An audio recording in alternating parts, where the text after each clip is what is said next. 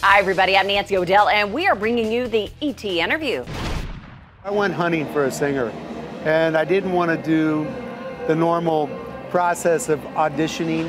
I decided to use the technology of the internet, which I was not into at all.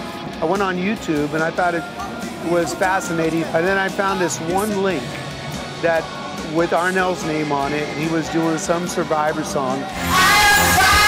And it was kind of like, boom. My ears went to the speaker and I went, who is that? And I listened to 40 different clips of him doing everybody from A to Z, whether it was Sting, Steven Tyler, Robert Plant, Steve Perry, all of them. He did them all, you know? And he still can to this day. It's the wildest thing I've ever seen. He's definitely a chameleon.